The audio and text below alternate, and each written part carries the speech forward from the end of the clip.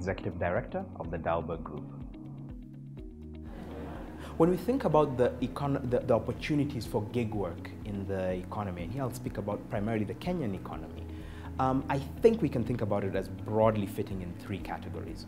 The first, which is the first one everyone thinks about when they think about gig economy, is some of the digital or online work that on digital platforms, which is mostly more or less for export, right? So the kind of work you find on a range of global platforms, which you can pick up, execute at home, submit online.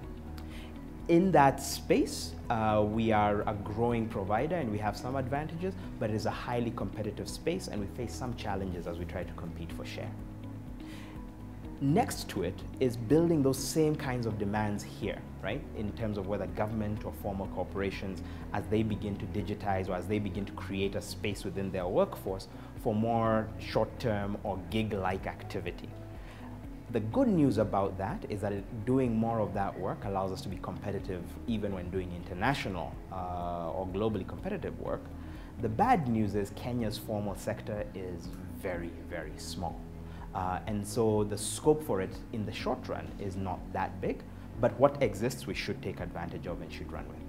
The most exciting space though is using the tools of the gig economy, particularly the ability of digital tools to connect supply to demand and provide information to both buyers and sellers, to take the 83% of Kenya's workforce that works in the informal sector and allow them to better find opportunities and better transact with each other. And so when you think about platforms like Lynk and others of that nature, what they're doing is they're reaching out to plumbers, artisans, carpenters, etc., to connect them to work. That's beginning to happen and to build momentum in urban areas. I mean, Uber is another example, and there's many others, where we're not yet seeing the same level of traction, where I think there's huge opportunity, is in rural Kenya, where if you think about secondary cities and also just the pure rural areas, there's a lot of opportunity to connect particularly young people with specific types of work that are needed in the community. If we can get everyone onto the right kind of tools and transacting in the right way using platforms that are appropriate to where they're working and operating. When we think about the biggest barriers to the gig economy, we need to separate them out, right? The first set of barriers are barriers of the market itself, right?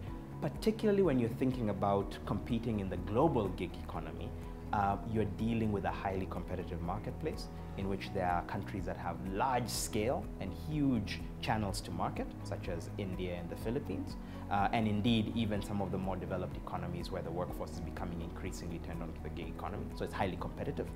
They have lower costs of delivering in terms of their access to connectivity and so on and so forth. And then there's a huge range of skills which we need to build up, which are not just about formal skills that are learned in the school environment, but a range of both soft skills around work habits and so on and so forth, but then also skills that can only be learned through experience, through climbing the hierarchy of being a junior developer, a senior developer, or a writer, then an editor.